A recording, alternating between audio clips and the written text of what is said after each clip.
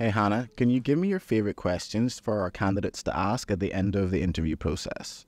A great question to ask at the end of the interview process would be, what are the current challenges or opportunities that the team is currently facing? This gives you the chance to show how you can add value to their team. I think it's a great idea to find out how the company measures success in that role and in the team so that you're aware of the key pillars that need to be hit to succeed in that role in the next 6 to 12 months. What is the timeline for the process and what are the next steps?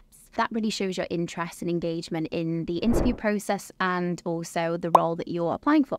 Can you give us some more insight into the company culture and the values? This is a really important question because the candidates have heard us talk about the company, the positives, etc. And it's really, really important that they hear that from the client as well. And this will really solidify any of their beliefs and understanding about what it's like. So really, really important question to ask. A good one in the GP space would be for doctors is how they're going to support your clinical special interests, whether they have the support there with marketing or they already have that patient base. What attracted you to the business? So this will provide you insight into things that attracted them to the business and what's allowed them to stay in the business. So in this sales and marketing space, what I do recommend candidates ask, how is the product performing? And also really drill down on what the territory looks like, because they can be quite ambiguous. There's a lot of suburbs. So this will give candidates a really clear view of, what to expect with the work that comes with the product, what the territory coverage looks like, and,